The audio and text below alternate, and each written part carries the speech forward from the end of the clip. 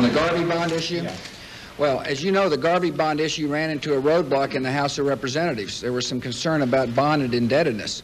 So what I've done is I've talked to the highway commissioners, particularly Chairman Laney, to make sure that the border infrastructure initiatives, particularly in El Paso, receives the priority that it deserves. And I think you're going to see that they will prioritize those projects in El Paso, Texas. But the idea of bonding future revenues did receive a welcome in the Senate, but in the House, I think there was deep concern over it. I just don't think it could have passed at all, Gary. I think you ought to ask Chairman Janelle about that. But now, let me talk about a colonialist bill that I signed. I just met with NADBank representatives this morning about making sure that we use NADBank money, the bank that was used, that was set up initially when NAFTA was imposed, to provide hookups for people who live in the colonias. For the first time in our state's history, we now have an ombudsman located in the Secretary of State's office to coordinate services and monies to improve the lives of people who live in the colonias. This would be a substantial development along the border. Secondly, I believe that our priority on public ed is going to help border communities. I think if you look at the Tier 3 debt repayments, a lot of communities along the border are going to see significant property tax relief as that debt has been repaid.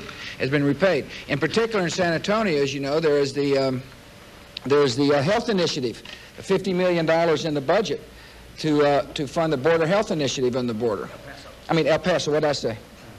San Antonio. Excuse me, El Paso. No wonder you look panicked. I was hoping it was San Angelo. Yes. Well, first I'm going to lay out a tax proposal on my time agenda. And your first question was, what is it good? Tax cut that's eaten away by reassessment.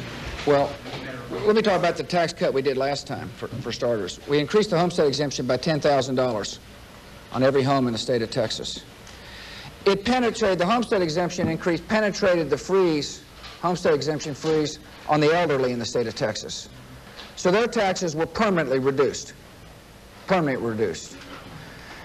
The homestead exemption increase of $10,000 when applied to a $40,000 home was a 25% property tax reduction. Now that may not seem a lot to people who've got million-dollar homes. It was a lot to the people we helped during the last legislative session. There's an average rate rollback of 6% in this bill. A lot of the property tax reduction will occur as a result of repayment of old debt, which will be permanent, and reduce the rates permanently.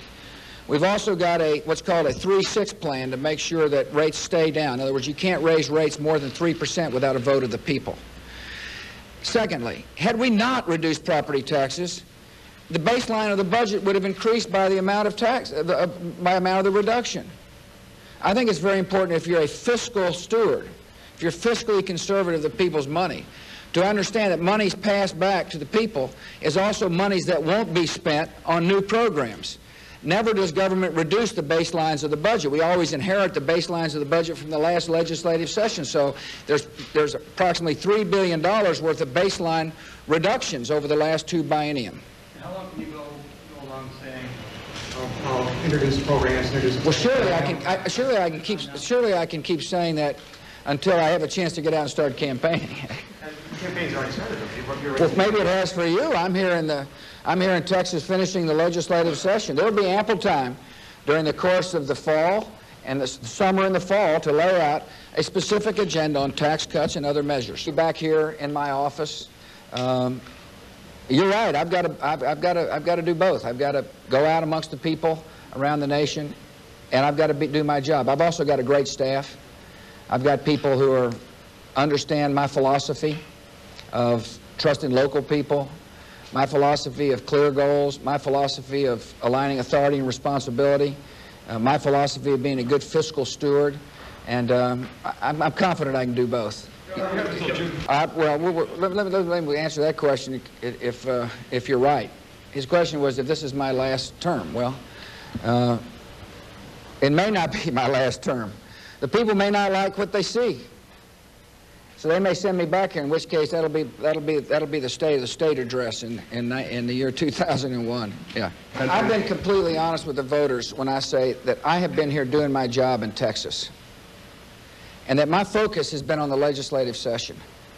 Last Saturday, I was in my office back here nearly all day long, wondering whether or not we were going to get an education bill, whether or not we were going to have a significant tax cut.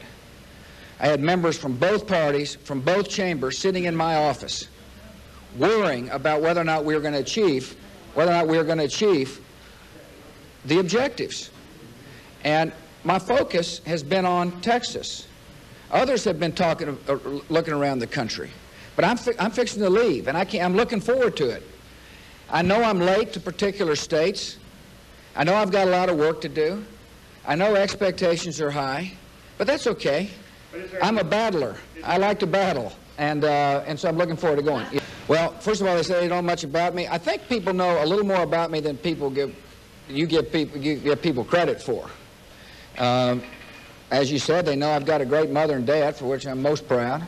They're going to learn soon I've got a great wife. They're going to learn I love my children, and I know the most important job a mother or dad will ever have is to be a good parent. They'll know that I've been the leader of the second largest state in the Union. They'll know that I have set clear goals and worked together with people from both political parties to achieve the goals. I think they're eventually going to learn that I'm a tax cutter, that I care about education, that I feel passionately about making sure we don't leave people behind. But I've got a lot of work to do. I know, I understand that, but that's okay. There's time.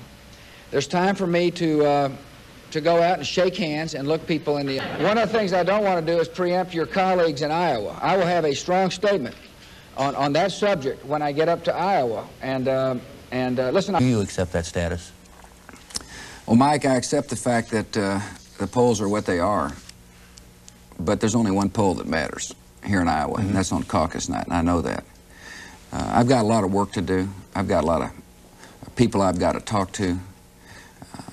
I've got to show that I've got the best grassroots organization, the best message, and a record and an experience that will that will show people they can trust me to become the nominee and the president. Is there a danger in that status? Danger. I just came through a re-election campaign in my state. I'm the first governor ever to be elected to back-to-back four-year terms, and early in the speculative period that they kept saying, well, the polls are such that Bush has got it made, which meant I had to work twice as hard. Remember, I'm a guy who saw a great man go from the 90s to the 30s in the 1992 campaign, and I understand the dangers of being the so-called front runner. Well, but here in Iowa, Governor, we've got to what do you attribute that?